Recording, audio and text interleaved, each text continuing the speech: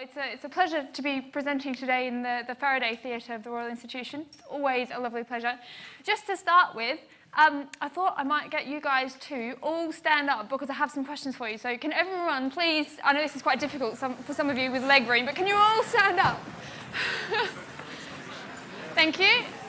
Can you sit down if you've... Okay, remain standing if you've heard of a particle accelerator before. Remain standing if you've heard of a particle accelerator before. Good, okay. Remain standing if you've ever heard of a particle accelerator being used for something other than particle physics. So if you think that particle accelerators are just particle physics, can you sit down for me? Okay? Good. Final question. Remain standing if you think that you can explain, even just vaguely or briefly, how a particle accelerator works. Can you remain standing if you think, I'm not going to make you, promise. Oh, a couple. Okay, thank you. You can all sit down again, thank you. So let's start then, because a lot of you weren't able to say what it was or what they're used for. With this question, what is a particle accelerator? Well, most of you have heard of them, and probably for most of you, the one that springs to mind is this image here. Can anyone put their hand up and tell me what the name of this machine is, if you recognise it? Just shout it out up here. Large Hadron Collider. Thank you very much. This is the Large Hadron Collider. It's the world's biggest particle accelerator. It's 27 kilometres in circumference. It's buried about 100 metres underground near the border between France and Switzerland, near Geneva. And we'll hear a little bit more about that. But that's only one particle accelerator. There are actually over 26,000 of them in the world. Hopefully later on we'll find out a little bit more of where they're used. But to start with, let's quickly go through. I won't make those people who are left standing do this for me. I'll tell you very briefly how they work. So we need a few ingredients. And the first thing we need is some particles. And by that I mean subatomic particles, or even atoms themselves perhaps. So here's a little quiz for you. 4 different types of particles: electrons, neutrons, protons, and gold atoms. Can you put your hand up if you think that you know, or think you can tell me which one of those you can't put in a particle accelerator? Can anyone suggest which one you think you can't put in an accelerator? In the centre here? Yep. Can you say it a bit louder? A neutron. Yep. Do you know why? Because it isn't charged. Thank you very much. Okay, so you can't put a neutron in a particle accelerator because it doesn't have an electric charge. Now, there's another one there that jumps out at me that might not have an electric charge. Can someone tell me which one it is? Yep. The gold atom. The gold atom, yes. Can anyone suggest a way to get that gold atom into a particle accelerator?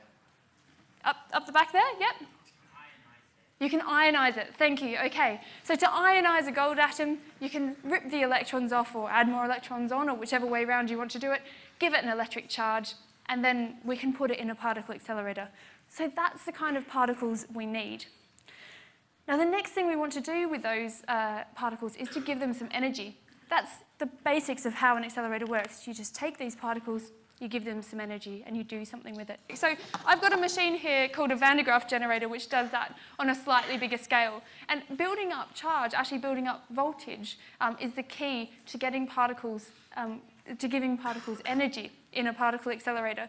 So if I just switch this one on then. Now, some of the first particle accelerators were actually genuinely using this mechanism of having a belt and some rollers and building up lots of voltage. They were called Van de Graaff accelerators. They still exist. I've worked on one, actually. So this isn't actually that far-fetched. But if you pretend that these are some particles which are charged, so if they're the same charge, they get repelled, and there's a force there, they're pushed away, and they gain some energy, which in that case just push them up in the air. But in the case of an accelerator, we'll get our particles up, going faster and faster and faster towards the speed of light. And to make that a little bit more realistic, I have a demonstration here, which is the simplest particle accelerator I could make, which is in a giant salad bowl. Can I have the visualizer on? Someone up there? Let me just put that under here. There we are. So you can see in that bowl that there are some metal strips, and they cross over in the centre. And the 4 in the centre that cross over are going to be connected to the high voltage part of the Van de Graaff generator. Now, the other 4 strips, those ones like that one, are connected to ground or 0 volts. So I'm just going to connect that up. Okay, so in this case, my ball is actually going to be the particle. It's covered in a conducting paint, so again, it will be charged in the accelerator. And, well, I'll pop it in there and see what happens. So if I just switch this on, hopefully we'll be able to see up on the screen there. There we go. Okay, so what's happening here is that when it goes over the charge strip, it picks up the same charge, and it gets repelled, just like the metal cups were repelled, and it gets pushed along. Then it hits the grounded strip, and it dumps all of that charge, but it keeps its momentum, it keeps rolling around. So then it's able to approach the next charge strip without getting decelerated or slowed down. So every time it goes over one of those 4 that crosses in the middle, it gets a kick, or it gets accelerated, and it gains energy again and again, and at the moment, it's actually circulating in the bowl just outside of your field of view there. And it's limited in how far it can go up this bowl by friction and by gravity in this case. Slow it down again. Get it back in view a little bit. So this is a pretty simple particle accelerator, and I think you'll recognize that it's not really how a proper one works. There's a few reasons it's not how a proper one works. The first one is that in this demonstration, the ball has to change charge. And fundamental particles don't change charge. So while in this case my voltage is constant and my particle changes charge, in a real accelerator, we have a constant charge particle, and that means that we have to change the voltage really, really quickly in time with the particles coming around to get them to accelerate. So I'm going to switch that one off. Ground everything. Right, so that's approximately how we're going to give some particles some energy. The next ingredient is how to control them, and for that we use magnets. Hopefully, some of you will know that if you put a current or a beam of charged particles through a magnet, it will actually bend around a corner. So that's how we achieve control. And then there's no point getting these particles up to a huge energy if you're not going to do something with them. So I'll call that collision. And there's no point doing all that great science unless you can see what you're doing. So the final ingredient that I put in the list of things we need for an accelerator is a detector, which in this case was our eye, but in other cases they can get a little bit more complicated. And this is an example of an image from one of the Large Hadron Collider detectors of 2 beams of protons smashing into each other and creating loads and loads of different particles, which you can then see in the detector. That's actually a simulated one, not a real one, but they'll look pretty much identical. But this talk isn't about accelerators. We now know how they work. The talk is about 5 things you should never do with a particle accelerator. So I'm sure when you heard the title of that, you thought, oh, you probably shouldn't do this. So can someone give me an example of something they think you probably shouldn't do with a particle accelerator? What do you think? There's lots of things. They are mostly silly, so please do say them. Anyone? Up there? Put a live animal. You're onto something there, because you know what? That's number 1. I did not plant that, I promise. Right, so the first one, do not try to accelerate a pet. I don't know why as humans we automatically think, I've got this crazy machine, I'm going to put a bunny in it. Anyway, so can anyone think, mostly through this talk we're going to have some crazy ideas, but I want you to try and use your brain, use what you know of physics to think, why couldn't you do that? Anyone? Why couldn't you put your pet in a particle accelerator? Up here? Yeah? It's not magnetic, and it's also not charged. Right? It doesn't have an electric charge. Okay, so we could strap 2 of these to the bunny and charge him up, and then he'd be charged. But he's slightly too big. And the other thing that might happen is he's going to be affected by the vacuum in the pipe of the machine. At least I suspect he would. So unfortunately, well, we had this little marshmallow man who was kind of already carked it over here, but I'm going to demonstrate to you what might happen. Can we get the visualizer back up, please? What might happen? So this is what he looked like, a marshmallow man, when we made him before. But what I'm going to do is suck out all of the air out of this container and see what happens to Marshmallow Man, or indeed what might happen to our pet bunny rabbit in a particle accelerator. Oops. So you might know that as you suck out all the air, oh my gosh, it's huge! That's amazing! Sorry, we haven't tested this. I didn't realise it was going to be this good. Oh, okay, and he's gone past. Okay, so what was happening there is, I'm just going to switch it off while he looks a bit sad. What happened there was, as you suck the air out, the volume of the marshmallow grows. And unfortunately, that's probably what would happen to your little bunny rabbit, but in a slightly more horrific fashion. Now, in this case, a marshmallow is stretchy, so he grew to a pretty good size there, actually. And then once it went past the point of the marshmallow being elastic, that's when he kind of died and shriveled back down again. Is it possible to slowly let the air back in and just... To what, sorry? To let the air back in? Yeah. Yeah? Thank you. Can you give Andy a big round of applause for helping me with that demo? Thank you. Okay, so that's one reason why you probably shouldn't accelerate your pet. So my number two thing you shouldn't do with a particle accelerator is you probably shouldn't put your head in the beam of a particle accelerator. And on this one, I want to have a little bit of a vote with you guys. So what might kill you first? Would your head freeze because of the cryogenics? So it's at minus 271 degrees in some accelerators, not all of them, but take the Large Hadron Collider, for example. There, the magnets are pretty cold. Or would the heat from the beam make your head explode? Or would your head explode from the ultra-high vacuum? Or would you die from the radiation dose? So I'm going to say 1, 2, 3, 4, and I want a show of hands for which one you think would get you first. So, 1, who goes for 1? Who goes for your head freezing from cryogenics? Oh, only a couple of people. Who goes for number 2? Who thinks the heat from the beam? Oh, lots of people. A few people at the top think heat from the beam. Okay. Who thinks the head would explode in the ultra-high vacuum? It's convincing, isn't it? Yeah, there's quite a few people who like that one. Okay, and who thinks you would die from the radiation dose? Who thinks you would die from the radiation dose? Interesting, okay.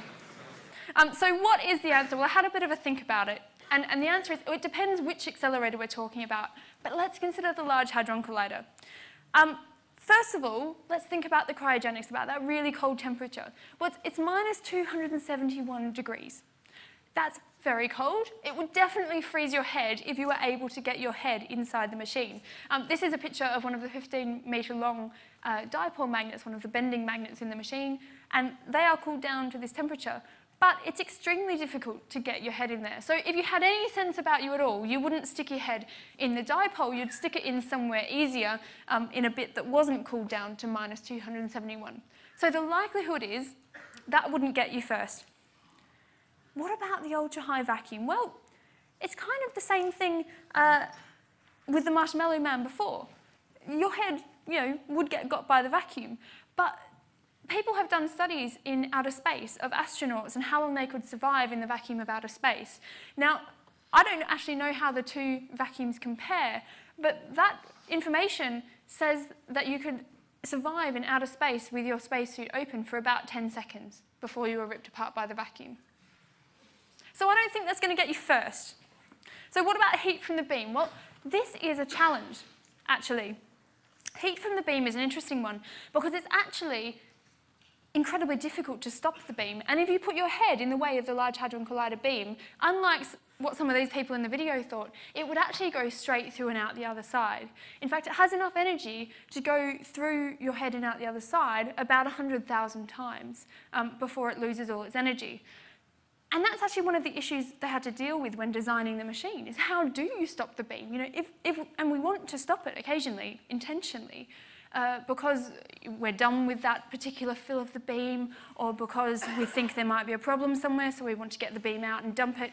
So they had to put a lot of effort into designing what they call the beam dump, which is a massive long block of very dense graphite, which absorbs the energy.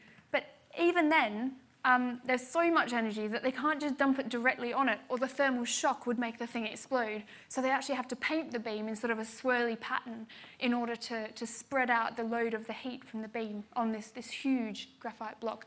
If you just put this beam onto a massive block of copper, you could actually melt 600 tons of copper from solid to liquid just using the Large Hadron Collider beam.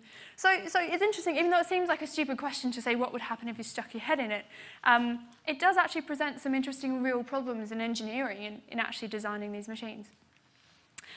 Radiation effects. A lot of you, quite a few of you were keen on this one. Yeah, it's happened. So there's this guy, Anatoly Vygotsky, who once, before the days of such strict health and safety, somehow managed to bypass a safety mechanism on an accelerator and stick his head in a 76 GeV proton beam. Now that's quite a lot lower in energy than the Large Hadron Collider beam. But the amazing thing is that he just saw a really bright flash and he didn't feel any pain at all, which is interesting.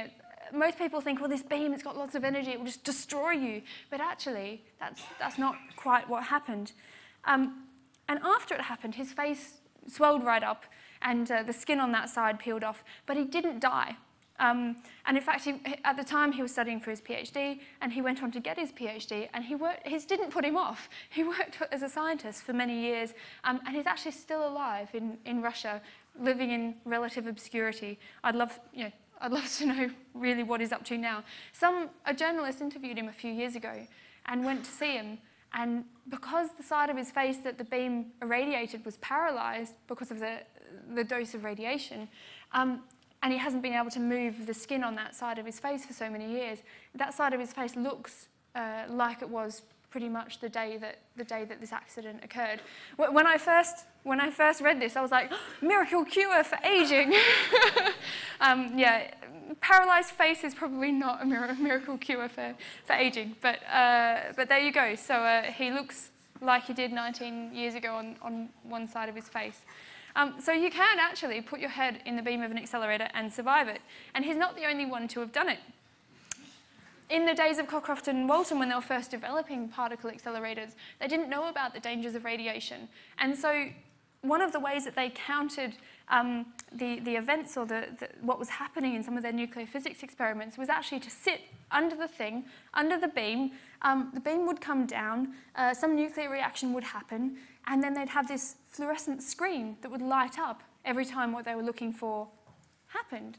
And they would sit there and count each time it lit up, sitting underneath the beam, being irradiated. Now, actually, these people, lived relatively healthy lives, and Cockcroft and Walton got a Nobel Prize for their work, which doesn't justify it, but there have been people who have stuck their heads in particle accelerators. Nowadays, you wouldn't want to do that voluntarily, and you wouldn't want to do it without understanding the consequences. But there are some situations that you might want to do it in. And there's a very good reason for that.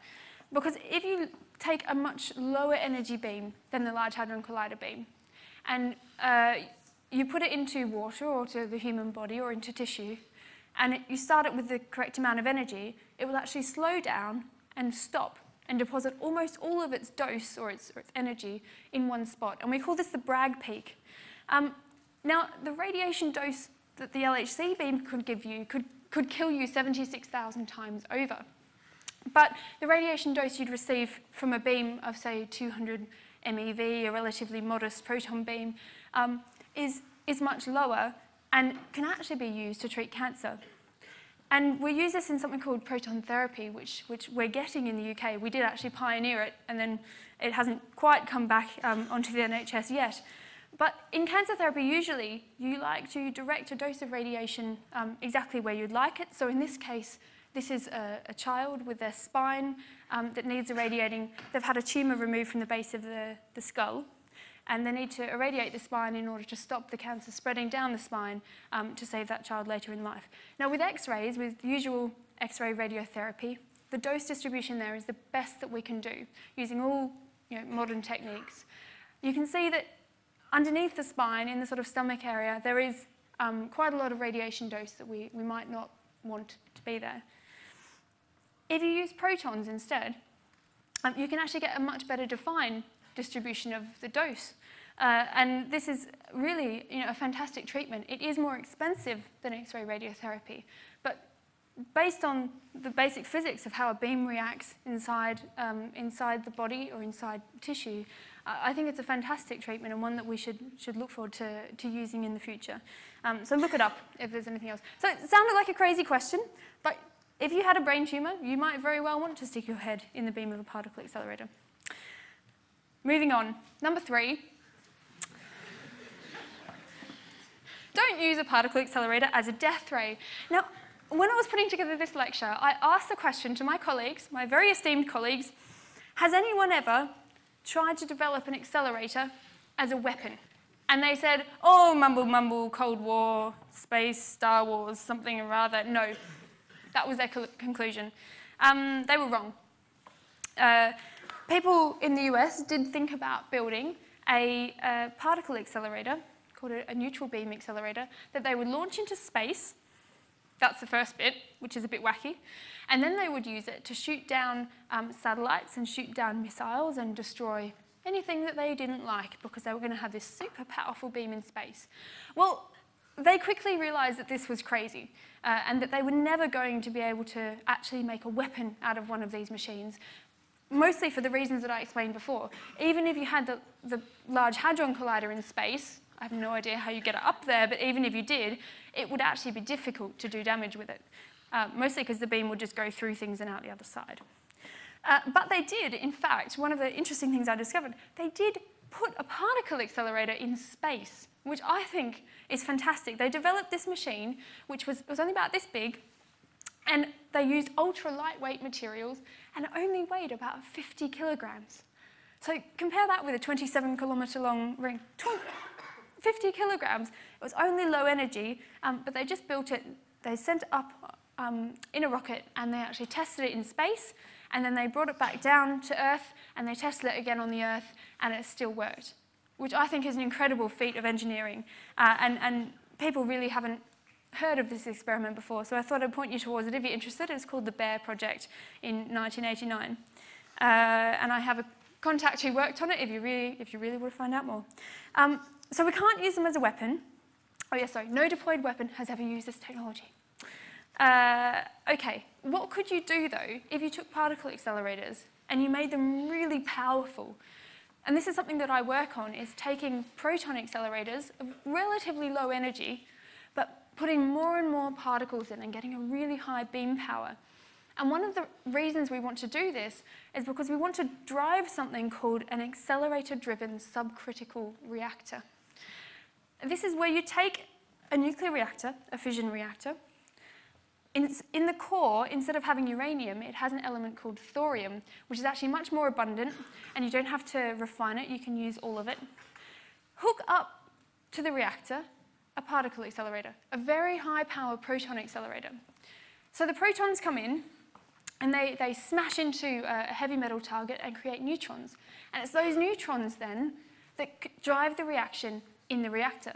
So without the accelerator there, the reactor is subcritical. It doesn't produce energy. It doesn't sustain a chain reaction. But once you add in the accelerator, you can continue to drive the reaction and generate energy. And in fact, you could transmute existing nuclear waste into something much shorter lived and much safer. So there's some really interesting applications of accelerators way outside of the realm of particle physics that we're starting to get a handle on.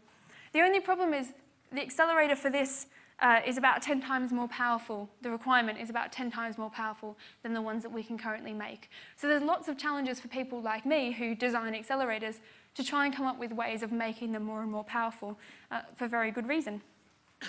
So we can't use it as a weapon of mass destruction. this was another one that someone told me, that the thing they shouldn't do with a particle accelerator is you shouldn't eat it, which is true. At a basic level, you shouldn't physically eat the particle accelerator. That's probably a bad idea. There's this guy called Monsieur Monchou, who was a Frenchman, who, according to Wikipedia, ate all of these crazy things. Even he, though, wouldn't eat a particle accelerator because parts of the machine become radioactive, and while he seems to be fairly stupid, given the things he ate, even he wouldn't go that far. Now, I just want to give you a very quick... there's an aeroplane there, and 400 meters of chain. So let me just give you a very quick reminder of radiation. So what is radiation? It's energy in the form of moving particles or waves emitted by an atom or another body as it changes from one energy state to another. That's the official definition. And you can have two sort of main types of radiation, which are ionizing or non-ionizing. Now, ionizing radiation is the stuff that does us damage. And there's three sort of types which you're probably familiar with, called alpha, beta, and gamma radiation. Just to remind you of, alpha radiation won't go through your hand, beta radiation will go through a piece of aluminium, and gamma radiation is penetrating and won't go through a big piece of lead. So there you go, you've been reminded of what radiation is. So can you put your hand up for me if you think that radiation is scary? I'm going to put my hand up. If it's a thing to be afraid of. Less people than I thought. Okay. Not so scared of radiation. Okay.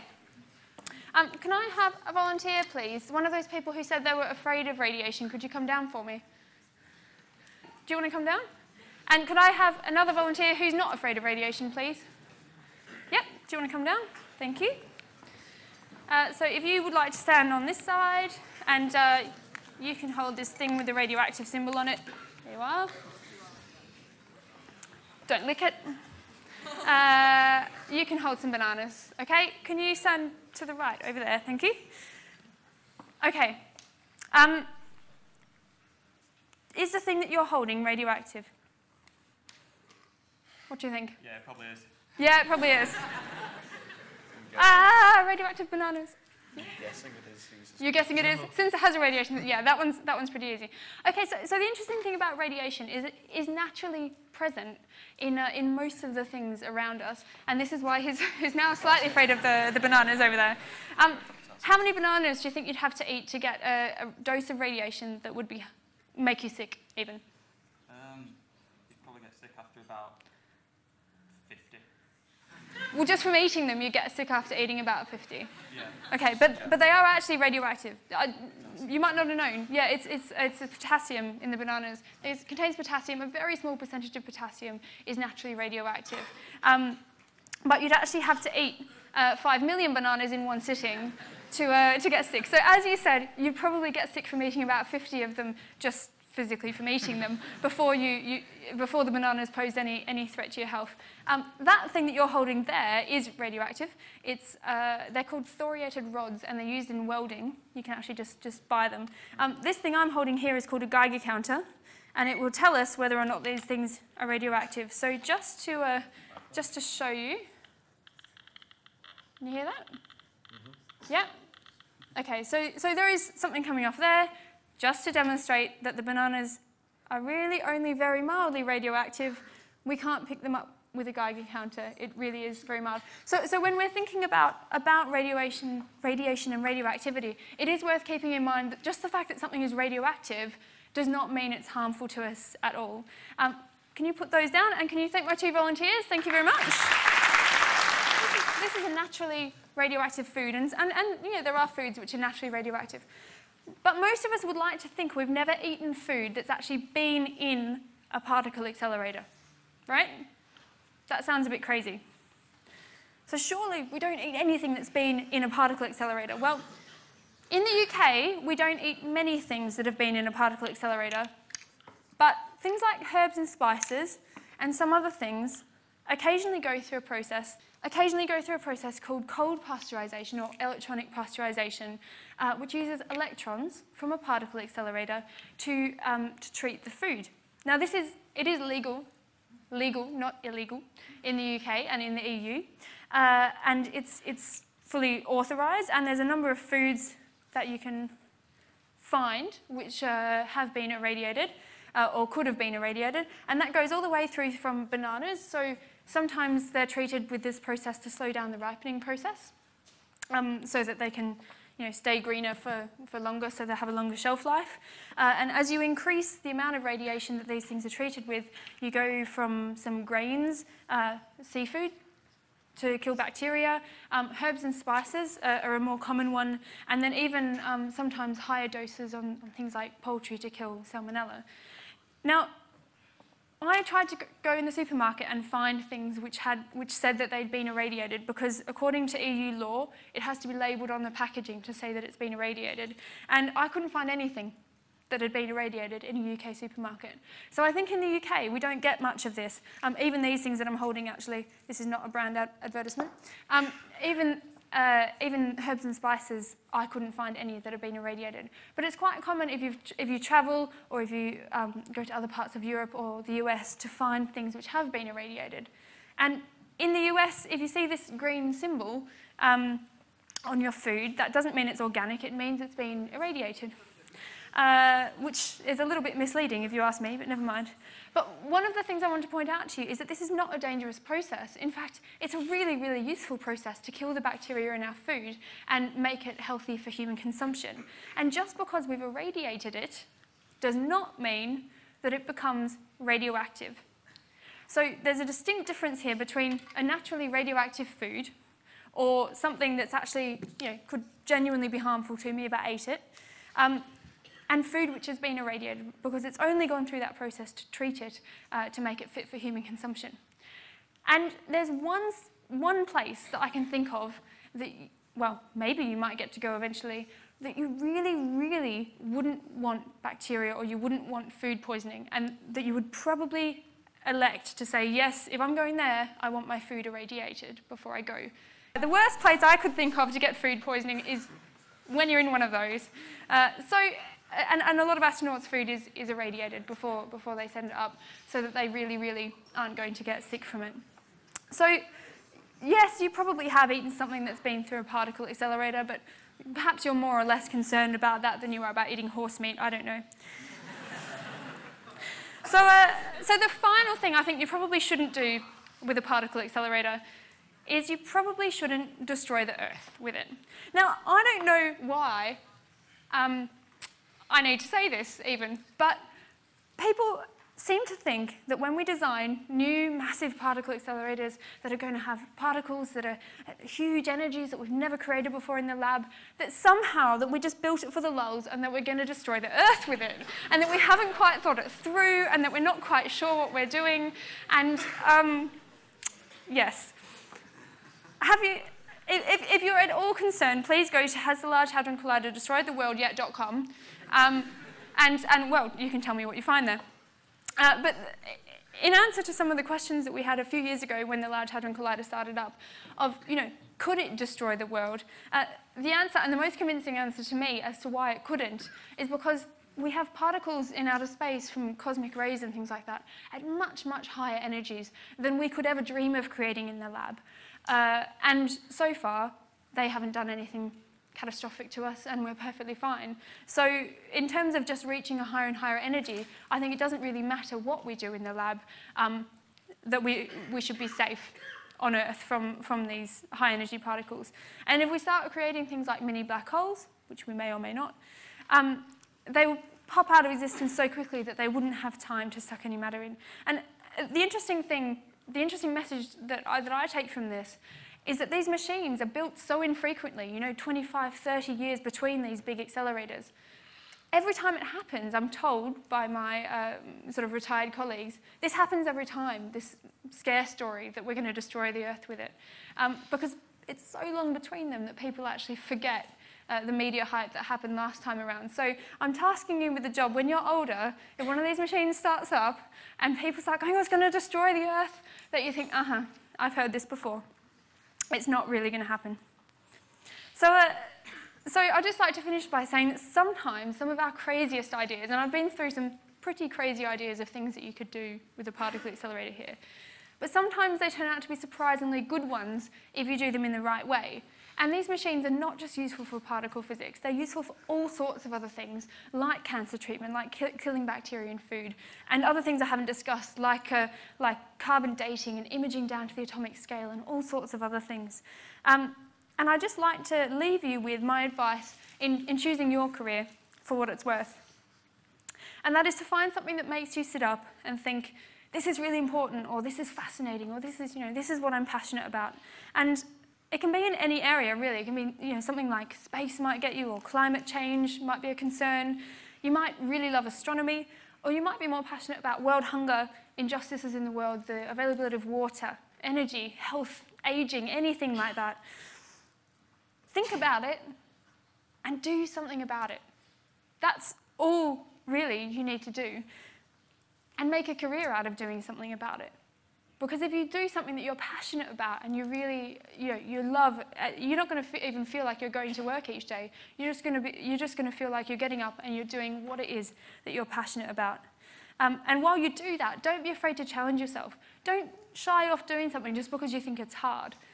It's when we do something hard that we really make a difference. So dig deep and don't be afraid to dream. And I will leave you with some photographs of some of the places that my career in physics has taken me so far, and I hope to add many more to this list in the future.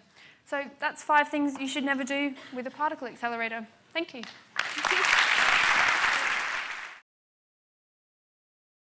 We hope you have enjoyed this video, and for more videos go to freqphysics.com.